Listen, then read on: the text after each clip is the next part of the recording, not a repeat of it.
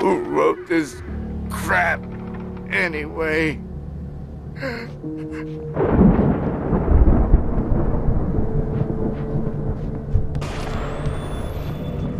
I've run through every possible course in my head. If I continue like the Dark Presence wants me to, the story I'm writing won't save Alice. It's a horror story, and it's going to kill her, and me, and everybody in this town.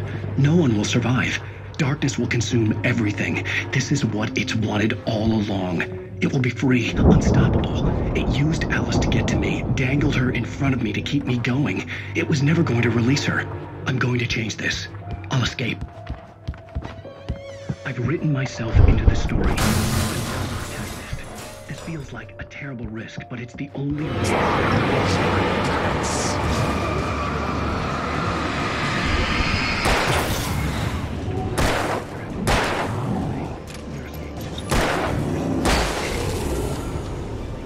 Let me guess.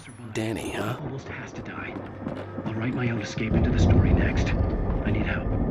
Zane's going to be the one who will... The farm was still a good distance away. I'd need a car to get there fast.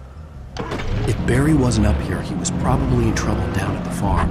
For a moment, I felt bad for doubting him. After all, I'd made it this far myself.